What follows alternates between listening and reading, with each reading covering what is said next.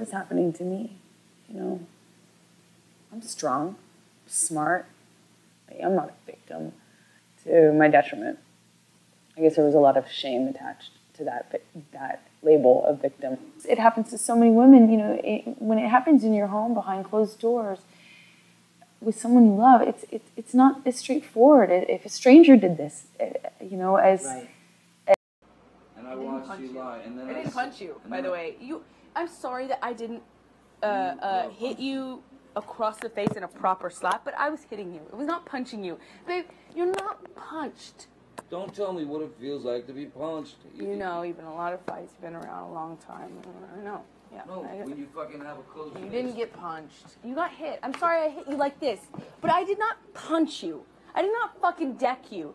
I fucking was hitting you. I don't know what the motion of my actual hand was, but you're fine. I did not hurt you. I did not punch you. I was hitting you. How are you? What am I supposed to do? Do this? I'm not sitting here bitching about it, am I? You are. That's the difference between me and you. You're a fucking baby.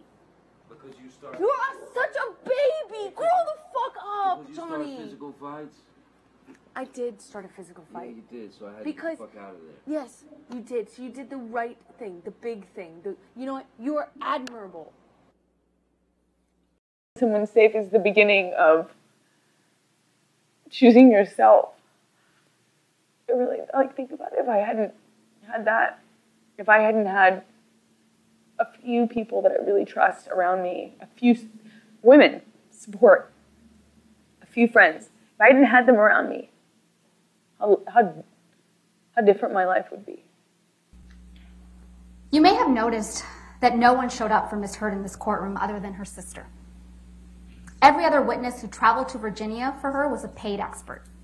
Just as a woman, having gone through this in the public stage, and in the public arena that I did it, and I have a unique opportunity to remind other women, not only that this doesn't have to be the way it is, you don't have to do it alone.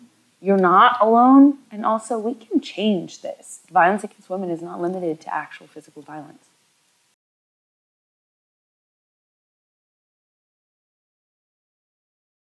It is also about how we deal with it and how we talk about it in the media and in our culture. And us taking responsibility for it is what really needs to change. We need to take responsibility for how we talk about these things. It's the only way that people are going to feel comfortable in coming forward, raising their voices, standing up for themselves, is if we change the system in place that keeps them quiet. Speak up. Speak up.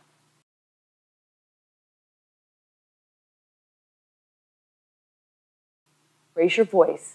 Your voice is the most powerful thing, and we, together, as women standing shoulder to shoulder, cannot and will not any longer accept silence. Do you find that Mr. Depp has proven all the elements of defamation? Answer, yes. Has Mr. Depp proven by a greater weight of the evidence that question, the statement was made or published by Ms. Heard? Answer, yes. Question, the statement was about Mr. Depp?